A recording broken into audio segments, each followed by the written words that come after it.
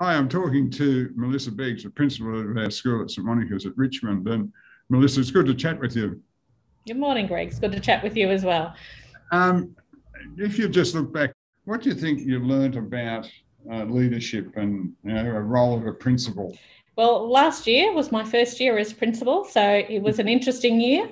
It was certainly, and when I look back and I think in many ways, actually, it was a good year to start. And I know that might sound a bit strange. That does sound strange. It does, but I think sort of it gave me a real chance to get to know people in a way that might not have been possible, because what was really important last year was to get to know the community very quickly, to get to know the staff. And I saw them in situations that perhaps I might not have if I'd come in whatever a normal year is.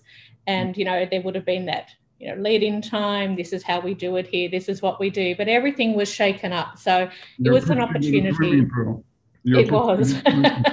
It was a bit. So it was an opportunity for me to get to know people in another way, and for them to get to know me, I think, as well as a leader and see me. So it wasn't so much, there wasn't that comparison with what had gone before or their expectations or what they'd heard, because we were all in this together.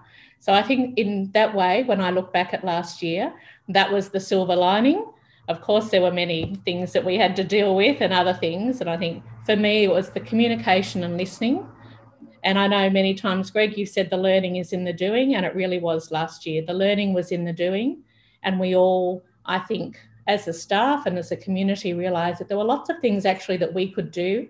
And when we pulled together and worked together, we actually made things happen that if I'd said at the beginning of the year, we're going to introduce technology, we're all going to be on Google Classroom, we're going to be communicating via Zoom, they would have just backed off, and you might have had lots of letters about who is this person you've appointed out at St Monica's and what's she doing. But it was just that, and there was tremendous trust from the community in that. So I think we were just very transparent. We communicated what we knew. We put in place the best that we could do and as a staff and what we needed to do. And the parents were and the community, the staff and the students as well, they accepted that we would communicate everything when we knew it was happening. If there was a change, we would let them know this was what we knew today and this was where we were going. And I think sort of that helped build up the trust over the year as well, because they knew that we were going to be honest. This is how it was. We were all adjusting and ways we could do that. So even, getting to know and the offer of technology out to parents, and they were fairly slow to take that up at first because they thought, oh no, we've got a computer at home and that will be fine. But then it was that sort of, no, now that I'm working from home, my children are working from home, we need extra.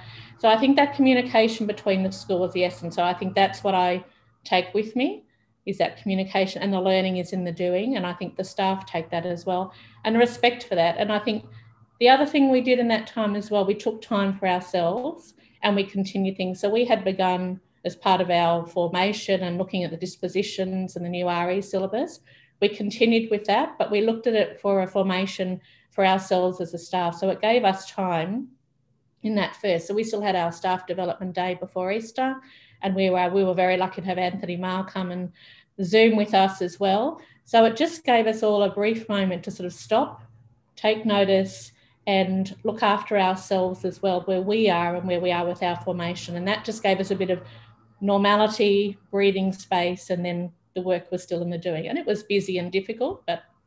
It's probably a good lead into the second question, but before I just want to make an observation. The real authenticity in your voice and in your approach is you keep using the word we. You haven't said I at this start of talking about your leadership, but you obviously have an approach to leadership that's pretty inclusive. So well done. So looking back now, you're in your second year. You're a seasoned principal. I am. What did you learn about leading from last year? I think I learned that I need to be in there with the doing, and that's where it is. So I can't be separate from that. I can't be someone who just gives that. I need to be in there and doing, and that's always my endeavour. I don't get to do that every day, and some days, things get taken up and I'm not where I would prefer to be, with it in the classroom and in the doing, but that's where I like to be, out with the parents, out with the children, out with the staff, in the classroom. So I think that's what I've learned, and perhaps this year, to keep that and to sort of ensure that's in my calendar, ensure that that is held to account. So I can be in there with the doing, because that's where that I see the leadership is in working with them, not something that I'm asking people to do that I'm not prepared to do as well. And so I can be connected with the staff and the students and the parents. So we started just even a simple thing, meeting people at the gate. And that was, you know, as they came in, after they came back in. And so many parents, even a parent yesterday who was perhaps, you know, not happy with everything that was happening for his child in the school, but they made that comment that it's great to be able to, contact you and see you as a person out front and centre, and I get to know you. So that was important as well. So when you do have to have those hard conversations, you do it with that, you know, background of that connectedness with people, and they know you as a person who's there, not someone who sits in an office, or, you know, I just see you like in the old days when you were naughty and come into the principal's office. I don't want it to be like that. I want it to be a place that, you know, is happy for people to come. Oh, look, well, if that's your learning, congratulations. I mean, and just more of it. The presence and being shoulder to shoulder is how we're going to really improve our understanding of learning and teaching, I think. So thank you very much.